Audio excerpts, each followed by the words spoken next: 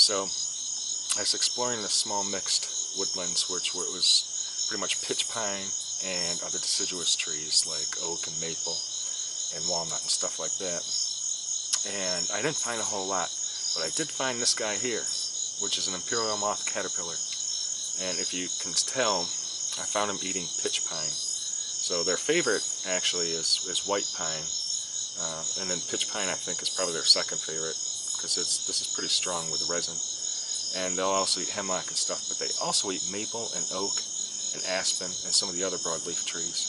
So some of the identifying features of this guy are this white fluffy fur all around it, which is pretty soft, and then these 4 yellow tubercles, which are pretty firm, coming out of the back of the head area, and then one at the back. And then they have these yellow legs at the front, which they hold together. I'll talk about that later. So right now, I'm going to show you some close-up footage and talk a bit more about him. There's its head with the eyes down at the bottom, and then you can see the 3 yellow legs.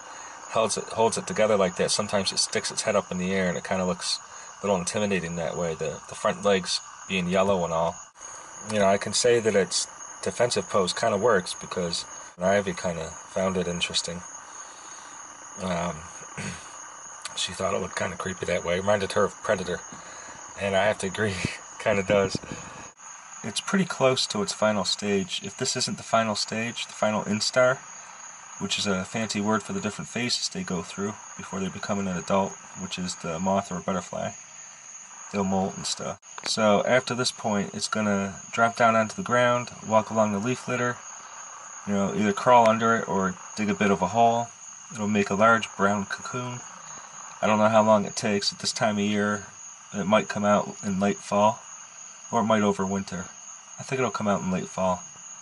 And it'll be a large yellow moth with some pink markings, maybe orange or brown, but usually pink. They look really cool, and in other states I believe they're slightly different colors. But beautiful, beautiful caterpillar. Right now this one's about 2-3 inches across, 3 inches long, I don't know, something like that. And there's that beautiful posture. It looks like it's praying or conspiring. You know, nice defensive posture there. Holding those legs up, you know, show those legs to look like fangs or claws. You know, intimidate its enemy or would-be predator.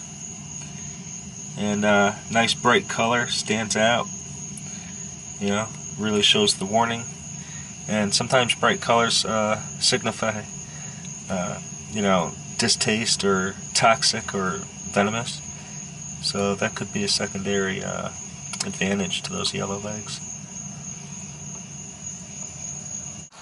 There we go. Imperial Moth caterpillar. Look at those beautiful spots surrounded by turquoise and dark blue. It's just gorgeous. Love this moth.